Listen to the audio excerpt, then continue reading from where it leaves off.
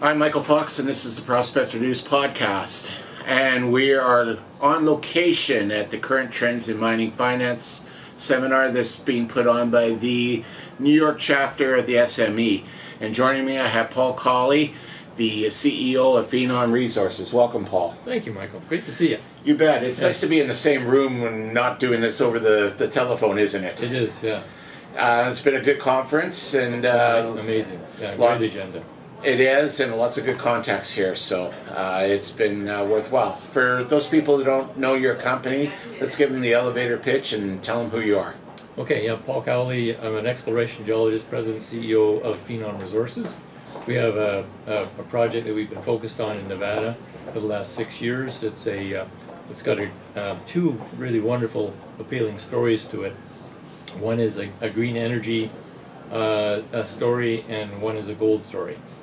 Both are the vanadium one is advanced stage. It's the largest, highest grade vanadium resource in North America.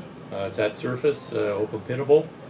And for those that aren't familiar with vanadium, it's an alternative battery technology to lithium for the large capacity battery market, which is going to be a huge market that's going to develop over this decade and beyond.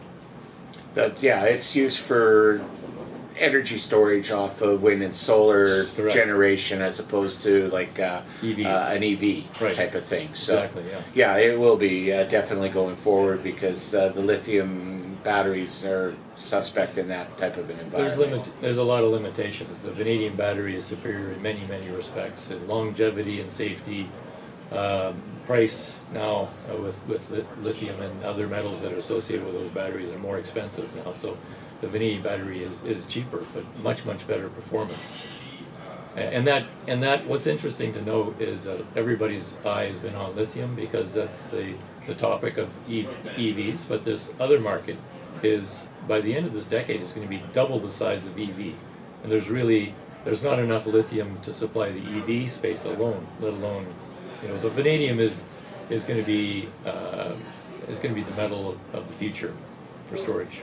I often wonder, just as while we're on the macro discussion, we're seeing more and more solar panels in my neighborhoods up in Prince Edward Island in Canada. Right. And the interesting thing is that nobody seems to have battery power into their homes, so when night comes, they're going back onto the grid. So yeah, there's a definite benefit there, but if they were storing that power, they would probably be able to power their home strictly off the solar rather than having to tap into the grid, or at least not as frequently.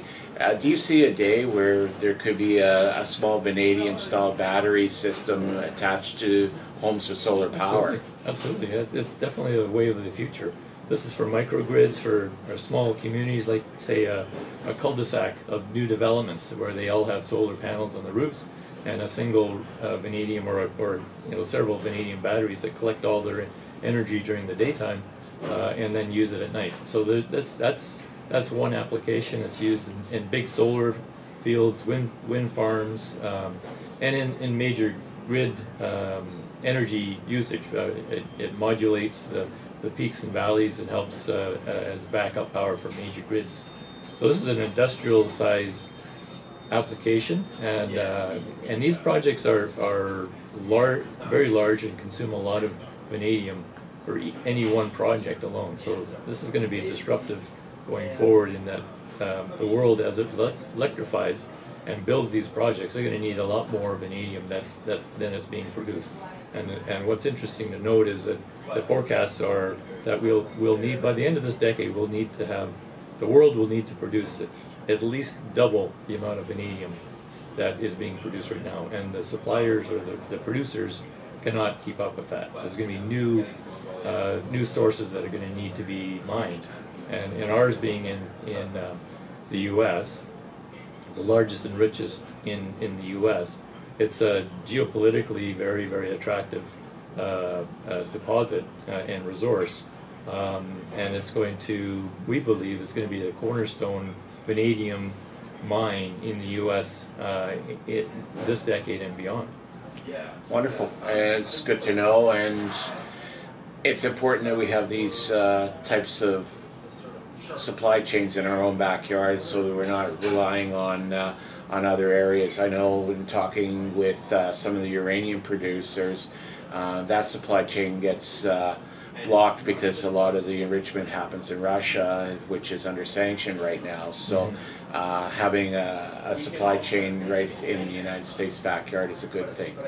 So 2022 is a busy year for your company. You guys accomplished a ton of stuff. Let's go through last year's accomplishments. Well, yeah, we did. We were focused. We split our efforts between the vanadium and the gold target on this property. So we did further expansion of the resource from what we'd already established back in 2019.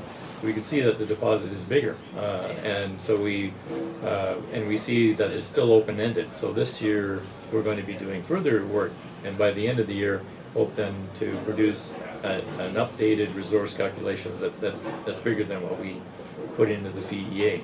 We also did further work on our gold testing. So this is driven by and guided by Dave Matthewson, who's a legend in gold in the Carlin Trend in discovering deposits. He's probably one of 5 in the world that understands these deposits, so he's directing us, and we've defined this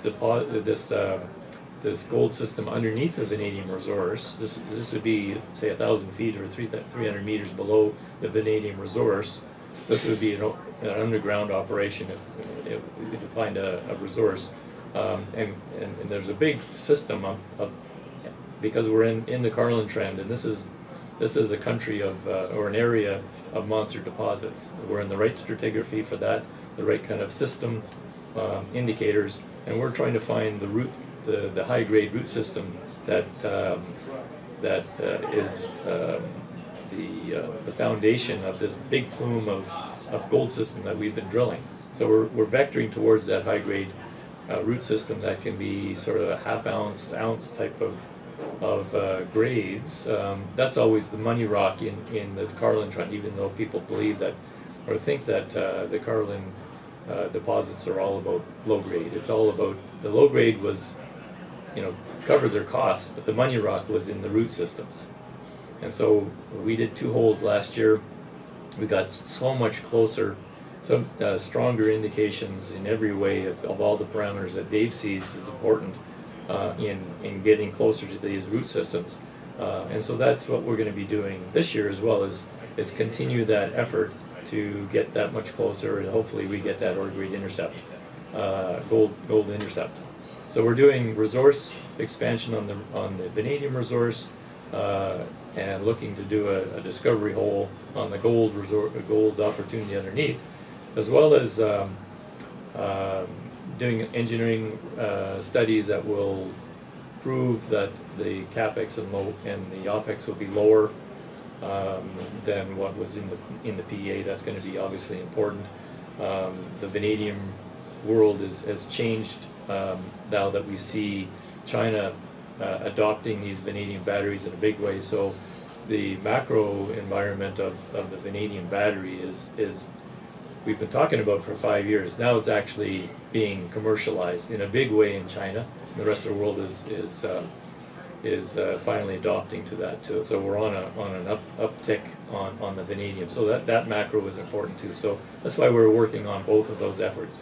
The vanadium resource expansion and moving towards a pre-feasibility is our efforts on the vanadium side, but also we've got that bonus opportunity for shareholders by making a high-grade gold intercept and potentially finding a resource underneath, a gold resource underneath the vanadium resource. I see. Now, looking way far down the road, does that present challenges when it comes to time to actually do the mining of the resource? You have all this vanadium above the gold. Is it a different set of mining skills needed to get the vanadium than the gold? Yeah. They're physically separated by hundreds of meters, 300 meters. So physically, you've got an open pit that can operate quite independently of an underground operation. and different scales. So we could sell one asset to pay for the other to go into production, for example. But they could actually be operated simultaneously because there's a physical separation between the two. That'd be unique to have two mines operating under the same footprint, wouldn't it? Yeah, it would be. Very unique, yeah. But interestingly enough, the only place that I know of where there's a vanadium concentration above a gold deposit is in the Carlin Trend. And it occurred at Gold Strike, which is a 60 million ounce gold deposit, and at Gold Quarry, which is a 40 million ounce deposit. So this is a very unique. So this is a trend of monster gold deposits, but it also is of vanadium deposits, and very, very unique to Nevada. It's the highest grade. You find other deposits of vanadium in Nevada, but they're much lower grade. I see. So it's quite unique geologically and interesting. Yeah. Is that going to present additional challenges when it comes time to exploiting the resource? I don't think so. No. Again, that physical separation is the key to keeping it separate. Okay. Separate. Yeah. Cool. So we've had a good year in 2022. Yeah. You've alluded to some of the plans for 2023. Yeah. What are we doing in 2023 to move this project forward? Yeah, so as I mentioned, we're going to be doing further drilling to expand the vanadium resource. We're going to drill for the gold to get a gold, high-grade gold intercept. We're also working, applying to the U.S. government, because there's a lot of money available for critical metals these days from various bills in the Biden administration's. So we've applied for $100 million grants. These are opportunities for bringing down our capex and become a partner, basically, of the U.S. government, supported by the federal government in a way. So that's another thing that we're working on. We realize that now is a time to acquire other vanadium opportunities under our umbrella. So there's a couple of other vanadium, 2 or 3 other vanadium opportunities that we're looking at that we hope to close this year as well. So that'll be another benefit for our shareholders.